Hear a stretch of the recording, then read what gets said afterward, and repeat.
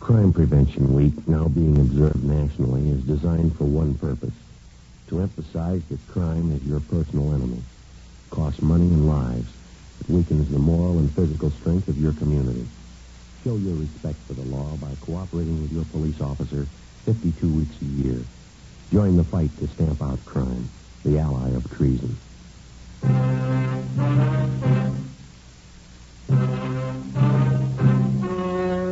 The story you are about to hear is true. Only the names have been changed to protect the innocent. Fatima Cigarettes, best of all long cigarettes, brings you Dragnet.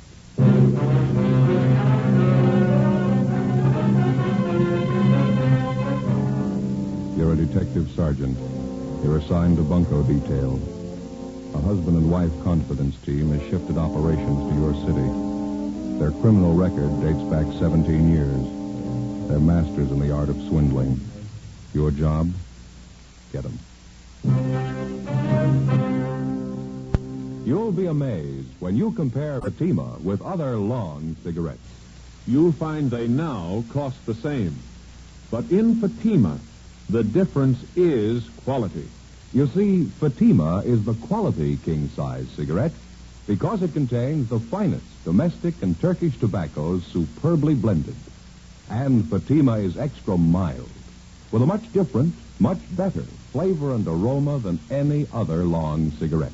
So compare Fatima yourself. Fatimas now cost the same as other long cigarettes, but your first puff will tell you... Ah, that's different. Yes, in Fatima, the difference is quality. Ask your dealer for Fatima, the quality king-size cigarette. Best of all long cigarettes. Start enjoying Fatima tomorrow.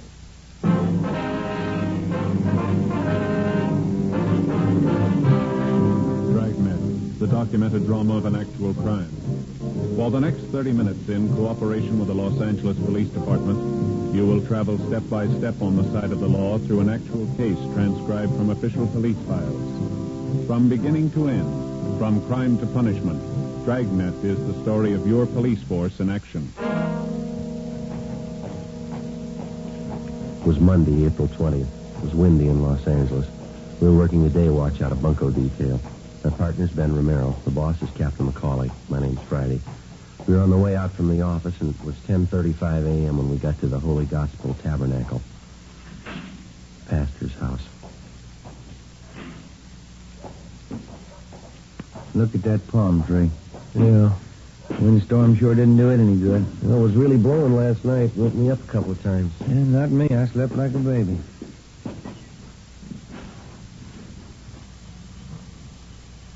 What'd you say the name here was, Olson? We got it right here. Reverend Andrew Olson. Mm-hmm. Doesn't seem to be anybody at home. I'll try it again. Mm-hmm. No? We said on the phone he needed to be here at the church. Where's that? Just around the corner, faces on South Spring. Not a very wealthy-looking neighborhood. It must be the church up there, huh? Mm-hmm. Sure could stand a coat of paint. Grounds are well kept, aren't they? Nice flower beds. Look at that. Giant pansies. Tried some in the backyard last year. Too bad. What do you mean? Giant snails. Sliced them right off at the roots.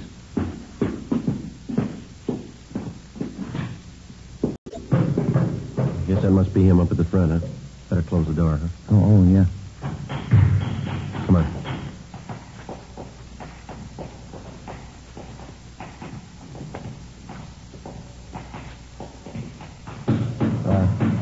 Excuse me, sir? Oh, didn't see you. You the Reverend Olson? Yes, can I help you? My name's Friday, Reverend. I talked to you on the phone. Oh, yes, Sergeant. And this is my partner, Sergeant Romero. How do you do? Oh, ain't that nice. Sergeant Merrill? No, that's Romero, Reverend. Oh, excuse me, Romero. Didn't expect you so soon. A little busy here fixing the pulpit. It happened last Sunday. What's that, Reverend? Guess I got carried away with my sermon.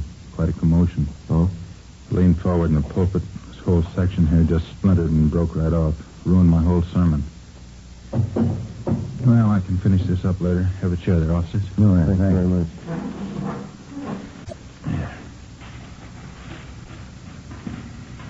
Well, there it is, Sergeant. Their names, descriptions. Mr. and Mrs. Tom Herbert. That's the name they used, anyway. Mm-hmm. Would you mind briefing us on how it happened, Reverend? When did you first meet this couple? He came to us a little over a month ago.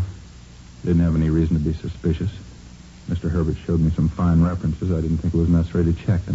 What kind of approach did they use? Could you tell us? Well, the first visit, Mrs. Herbert did most of the talking. She told me she and her husband wanted to write a history of our church. It was supposed to be part of an historical book on all the churches in the county. Naturally, I felt a little flattered about it. Mm-hmm. Did this Mr. and Ms. Herbert make any demands for money or to write about your church, I mean? Oh, no. There was no money involved at first. They said all they wanted was our cooperation in doing some of the research work. You know, looking up dates, names, things like that. Oh, I see. They seemed very sincere, both of them. Didn't drink, smoke. They worked very hard during the search and writing. I don't know why they had to change. Would have been nice having history written about our church. Yes, sir. When did they first bring up the idea of money? Well, Mr. Herbert came to me one day and showed me this letter. It was supposed to be from the people who were going to publish the history of our church.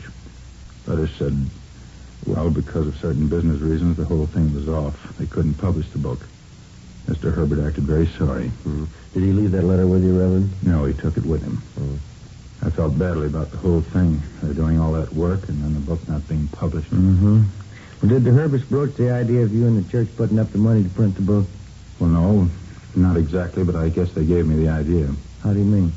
They suggested that I talk it over with the church board, so I did.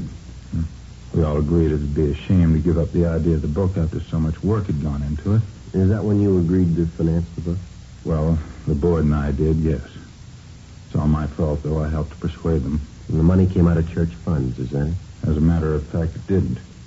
We only have a small operating fund, so you can see we're a small church. The congregation isn't wealthy. And where'd the money come from, sir?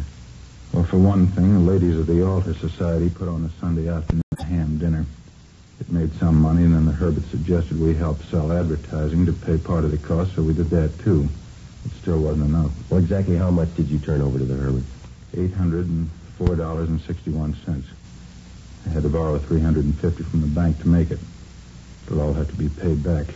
People who paid for their advertising, too. It'll all have to come out of our pocket. It's a terrible thing. Yes, sir, it is. Terrible. I don't know what I'm going to do. I hate to ask the congregation for it. Their offerings have always been so generous, and they're not wealthy either, just working people. When was the last time that you heard from this Mr. and Ms. Herbert, Reverend? A week ago, I guess. Yes, it was last Monday. I got anxious and called them at their hotel. It's on South Grand. I can give you the address. They told me when the books would be ready. It said it would be on Tuesday. Mm-hmm. That's the last I heard of them. No forwarding address, no other place that you think we might find it? No, I'm sorry. Just don't have any idea. So hard to believe anyone would do such a thing to us. Yes, sir. I wonder if we could have the address of their hotel. Yes, all right. If you'll come with me, I'll have it over at the house. Did Mr. and Miss Herbert have a car, do you know, Reverend? I don't think so. If they did, I never saw it. I don't know what I'm going to tell the congregation. $800, that's a lot of money to our people. Yes, sir. Tell me, Sergeant. I don't mean to be uncharitable, but Mr. and Mrs. Herbert, do they have a criminal record? Have they done this sort of thing before? Well, their descriptions seem to fit a couple that we've been looking for. They've been working the churches in this area on and off for a couple of years now. Can't understand why they do such a thing. It's almost like robbing a poor box. Yes, sir, they've done that, too. 11:15 a.m. We went back to the city hall and pulled the package on the suspects, Mr. and Mrs. Tom Herbert. They were a veteran man and wife confidence team who'd worked the Los Angeles area and other large cities around the country. Their specialty seemed to be swindling churches and clergymen. Over a period of 17 years, they piled up a long record involving frauds and various bunco games, but they'd only been brought to trial once. The case had been dismissed for lack of sufficient evidence. 11:35 a.m. We took mug shots of Mr. and Mrs. Herbert out to the Reverend Olson, and he identified them. We checked the hotel on South Grand where they'd been staying. No lead. We got out a local broadcast and an APB on them. Together with the sheriff's office, we sent a special bulletin about the Herberts to the pastors of the different churches in the city and county. From the list of names on the mama sheet, We began checking out all the known friends and relatives of the suspects. One of them was a Clyde Harris, proprietor of a physical culture school out in the Wilshire district. 1 p.m. Tuesday. We drove out to talk to him.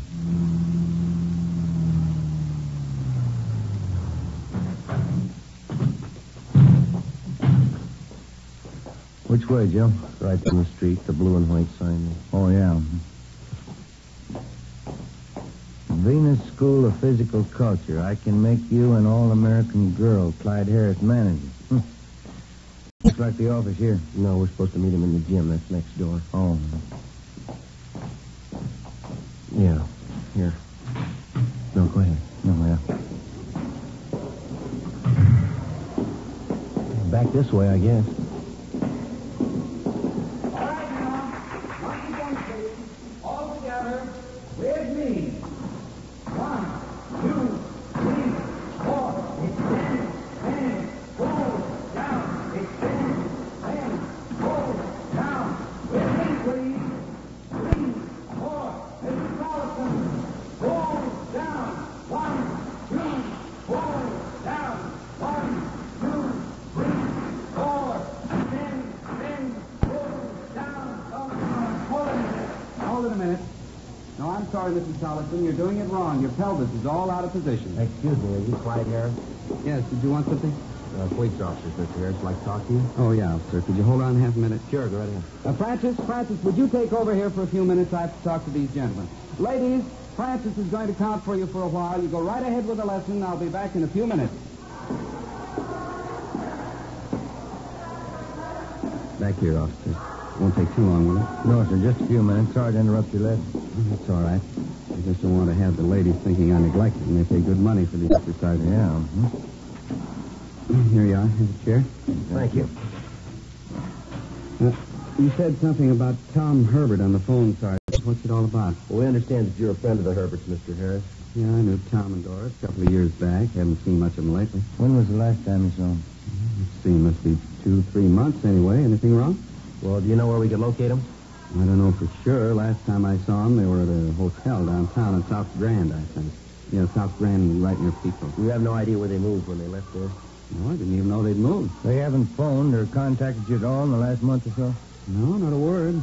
They're not in a jam again, are they? We'd like to talk to them, that's all. Would you know of any of their favorite spots around town, eating, drinking places? No, I don't think I could say. They got around quite a bit. You checked with some of their other friends around town, Pattons or Thompson, Mike Runyon? What was that last one? Mike Runyon, very good friend of the Herberts. Ben? No, I don't recall the name. Well, how could we get in touch with this Runyon, Mr. Harris? You've got a phone. Come on in the office. We'll call him if you like. Yeah, thank you very much.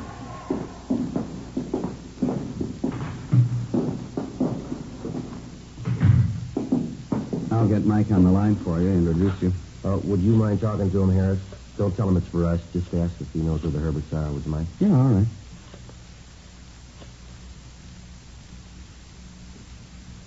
No answer. Hello, Mike? Clyde Harris, Mike. Yeah, how are you? Fine. Fine? Yeah, a long time. Say, Mike, you any idea where Tom and Doris Herbert are? Mm-hmm. Is that right? How about that, huh? You don't. No, that's okay. It's not important. Sure thing, Mike. Make it soon, huh? Right. Goodbye. Yeah? No, he doesn't know where the Herberts are staying. Saw him a week ago out in Hollywood, though. Says they're doing fine. How do you mean? Ran into him outside that big church on Hollywood Boulevard. They told Mike all about it. They really got religion. That's so. Yeah, they're even writing a book about the church. We called back Mike Runyon, the friend of the suspect, and he gave us the location of the church where he'd seen Mr. and Mrs. Herbert. Ben and I drove out there and talked to the pastor, Reverend John Kenworth. We showed him the Herberts' mugshots, and he identified them. They were going under the name of Williams, and supposedly they were writing a book about the history of the church. To cover publishing expenses and research, more than $1,000 from parish contributions had been placed in a separate account at a local bank. Reverend Kenworth told us that it was a special joint account, and the Herberts had access to it. Ben got on the phone and called the bank. How's that? Yes, sir. Uh-huh. Yeah, all right, thank you. What'd they say? The two of them were in the bank yesterday. They didn't draw out everything. How much did they leave? $3.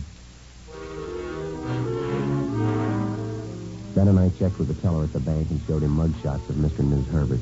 He identified them as the couple who'd withdrawn the church funds. We went to the hotel address the suspects had given to Reverend Kenworth. They'd checked out 2 days before.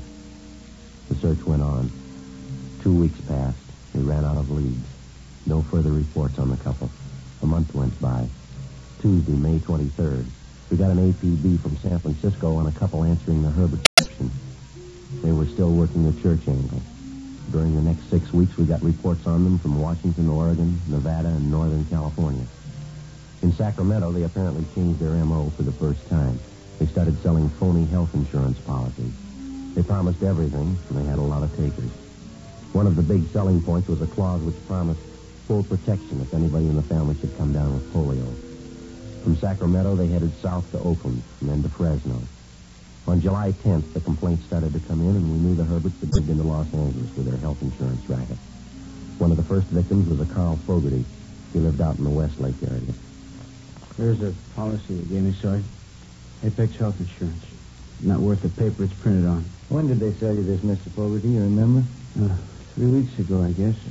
Never would have known it was phony if my boy hadn't come down with polio. How's he getting along? Not too good. Right leg. He's got it bad there. Not as if we don't have enough grief. We got to lose out on this bum insurance. You mind if I take a look at that policy, sir? No. Go ahead. Here you are. Yeah, same outfit, Joe. Apex Health Insurance. Same phony address. Would you remember the man who sold you this, do you think? I think I would, yeah. I wonder if you'd mind looking through these pictures, Mr. Fogarty? Mm-hmm. Not at all. Look at them carefully, if you will. Mm-hmm. Yeah. This one. That's him. I remember. Who's he? His name's Herbert. When he came in to sell you this policy, was he alone? Yeah, he was. Had a real good sales talk. How much did you pay for the insurance? Let's see. $43 and some odd cents. I remember that because I cashed in my war bond, and then I took $5 out of the rent money. Outside of this policy here, you have no other papers that the man might have given you? No, nothing but this business card here. He gave me that. Here, the same name, Apex Health Insurance. Yeah. Well, thank you very much, Mr. Fogarty. We hope your little boy pulls out of it all right. Thanks. Here's our card, sir. If there's anything we can do, give us a call. Sure, okay. About time we check the office, huh? I think so. Do you have a phone here, Mr. Fogarty? Oh, yes, Sergeant. Straight back in the hall there. Help yourself. Thank you very much.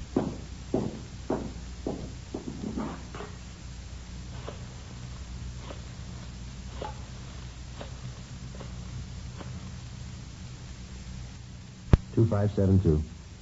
Yeah, that's fine. Yeah, Fred. Joe Friday. Anything for us in the book? West 7th. Yeah, okay. Right. Thanks, Fred. Anything doing? Looks pretty good. Office got a call from a printing shop out on West 7th. The manager's got an order he's not too sure about. How do you mean? It's for a batch of letterhead stationery, business cards. Yeah? For who? Apex Health Insurance.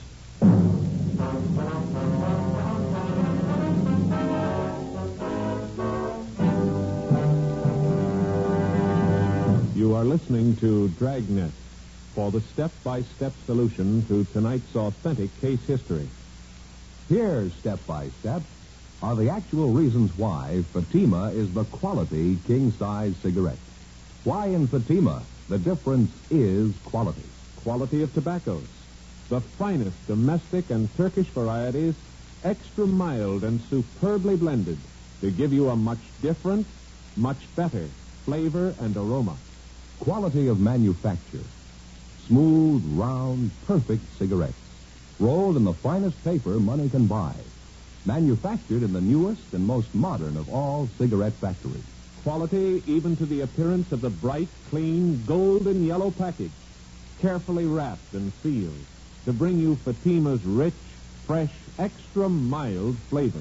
Compare Fatima yourself. Fatimas now cost the same as other long cigarettes, but your first puff will tell you. Ah, that's different. Yes, in Fatima, the difference is quality. Insist on Fatima. Start enjoying the quality king-size cigarette. Fatima. Best of all long cigarettes.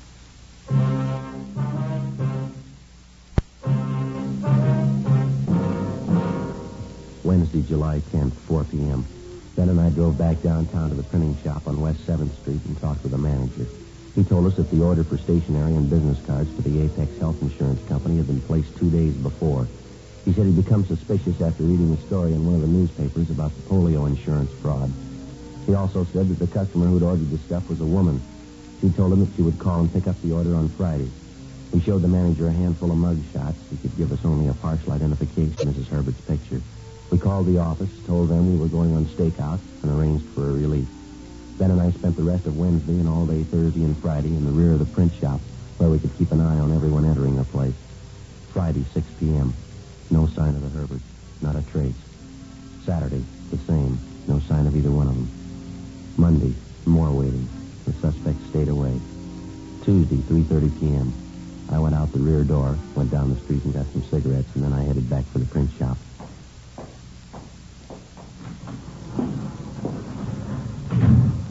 Ben? Keep your coat on, Joe. Just called the office for a relief. Why, what's doing? That Clyde Harris, friend of the Herberts, guy who runs the physical culture school. Yeah, what about him? He called the office, wanted to talk to us. I phoned him out there at the gym. Yeah? He told me he was out drinking last night and he met Mrs. Herbert at a bar. She was alone. Did he tell you where to find her? The Greenwood apartment, 603. When the relief men arrived, Ben and I left and drove across town to the Greenwood Apartments on Taylor Street. It was a 3-story frame building set back from the sidewalk behind a sloping lawn lined with a box hedge. We checked the names on the mailboxes. The name T.J. Bronson was listed for apartment 603. We rang, but there was no answer. Never tried the manager, huh? Yeah. It's a nice place. Insurance racket must be paying off for him. Here we go.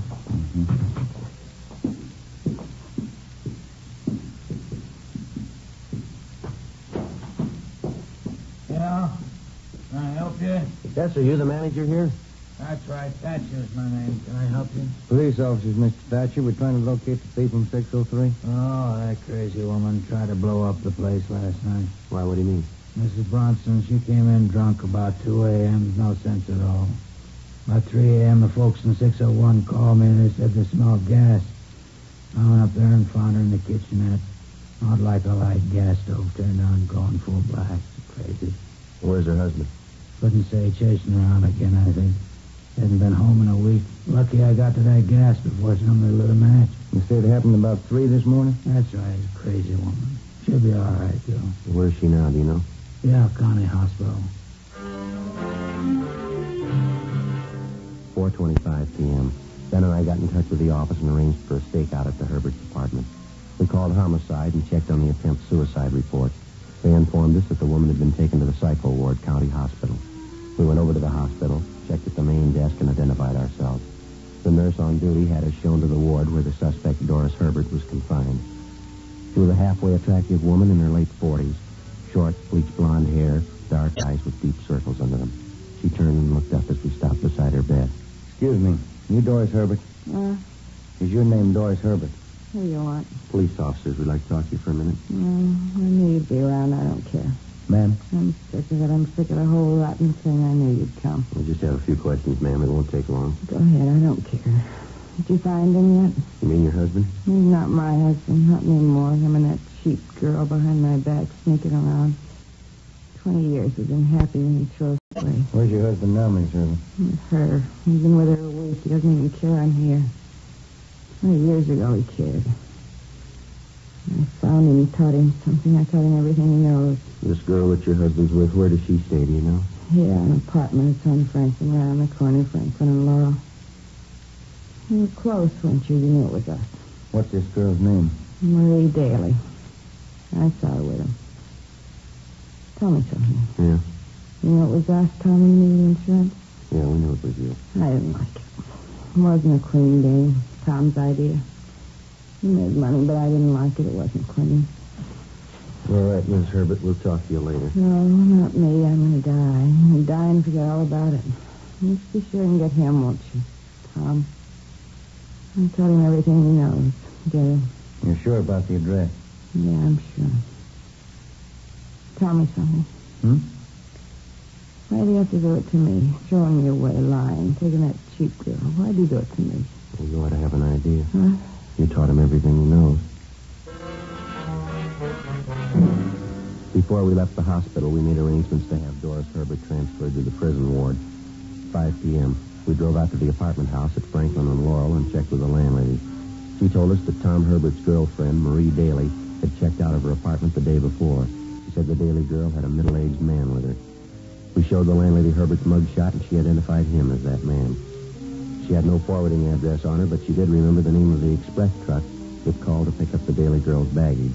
We checked with the express company and found that the trunks had been taken to the Lockheed Air Terminal. We started calling the airline. 6:30 p.m. We finally got a report that a man answering Tom Herbert's description had booked passage for 2 on a flight to Mexico City. The plane was scheduled to leave at 8:35 that night. Ben and I drove out to the airport and went on stakeout. 8:15 p.m. We waited. 8:20. No sign of them. United Airlines mainliner flight 649 from Denver and intermediate cities. Now, Getting a little late, huh? Yeah, it's 8:24. They're cutting it close. Going in the bar, Joe. Take a look. Yeah, that's them. Let's go. Not hard to spot. What's the matter with the girl? Looks pretty drunk. All right, come on. Bourbon and water, huh, Marie? Is that what you want? Bourbon water, yeah. Haven't got much time. We don't want to miss that plane. We won't miss it. You Tom Herbert? Yes, what is it? Police officers like to talk to you downtown.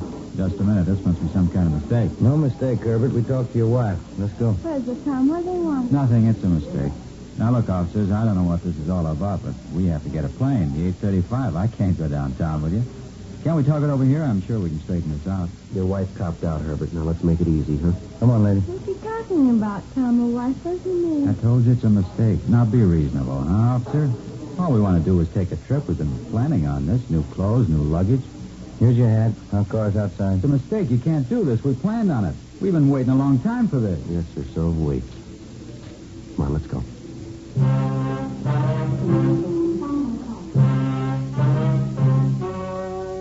The story you have just heard was true. Only the names were changed to protect the innocent. On October 28th, trial was held in Superior Court, Department 88, City and County of Los Angeles, State of California. In a moment, the results of that trial.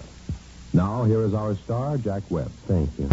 Friends, each week we're honored with letters from listeners all over the country. Letters telling us that you've bought Fatimas and you find them the best of all long cigarettes.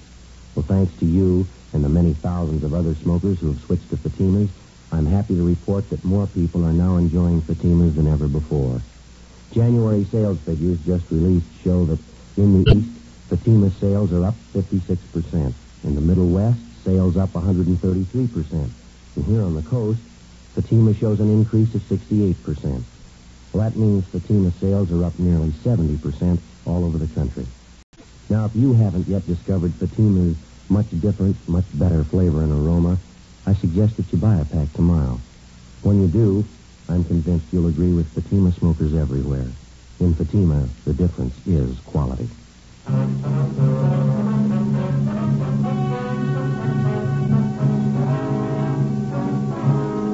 Mr. and Mrs. Tom Herbert were tried and convicted on several counts of grand theft.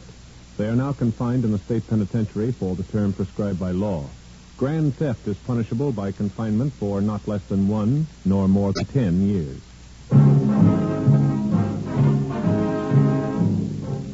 You have just heard Dragnet, a series of authentic cases from official files.